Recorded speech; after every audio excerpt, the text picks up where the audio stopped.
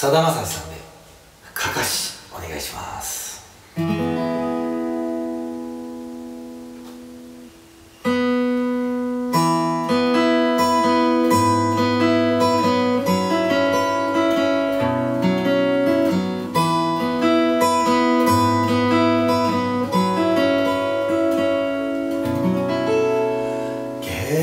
気でいるか、街には慣れたか、友達できたか、寂しかないか、お金はあるか、今度いつ帰る。城跡から見下ろせばあごく細い川、橋のたもとに造り酒屋のレンガ煙突、この街を綿菓子に染め抜いた雪が消えれば、お前がここを出てから初めての春、手紙が無理なら電話でもいい、金頼むの一言でもいい、お前の笑顔待ちわびる、おふくろに聞かせてやってくれ。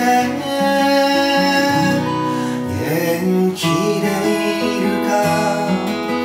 街には慣れたか、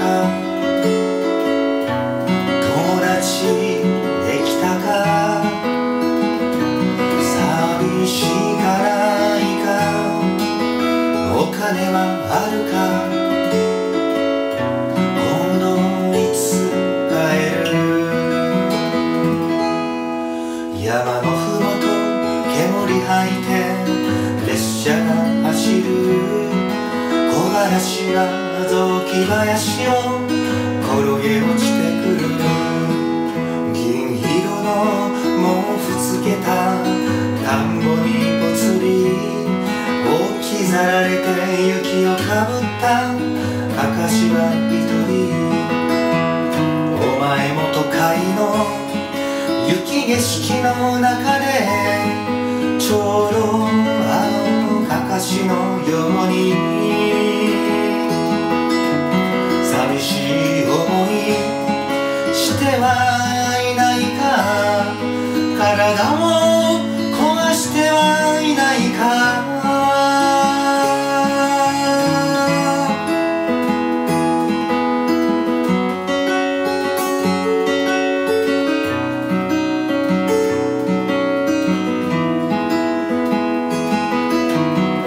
手紙が無理なら電話でもいい、金頼むの一言でもいい、お前の笑顔待ちわびる、おふくろに聞かせてやってくれ。元気でいるか、街には慣れたか、友達できたか、寂しかないか、お金はあるか、今度いつ帰る。寂しかないか、お金はあるか、今度いつ帰る。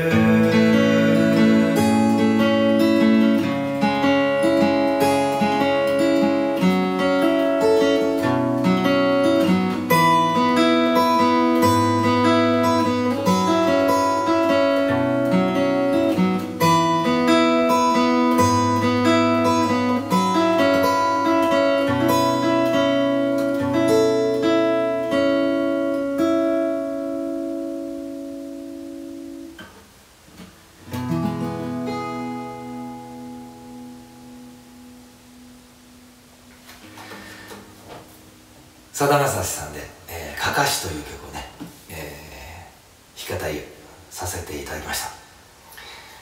5月になってね、今ゴールデンウィークなんですけど、この歌詞にね出てくるように、元気でいるか、都会に出てしまったけれど街には慣れたか、そしてそこで友達はできたかということでね、3月から4月って言ったらね、学生さんは、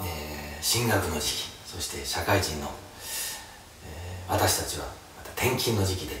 あったりしますよね。寂しくはないか、お金はどうだ大丈夫か、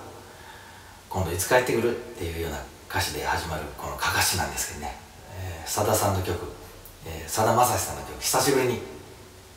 弾き語りをさせていただきました。ここまで聴いていただきましてありがとうございました。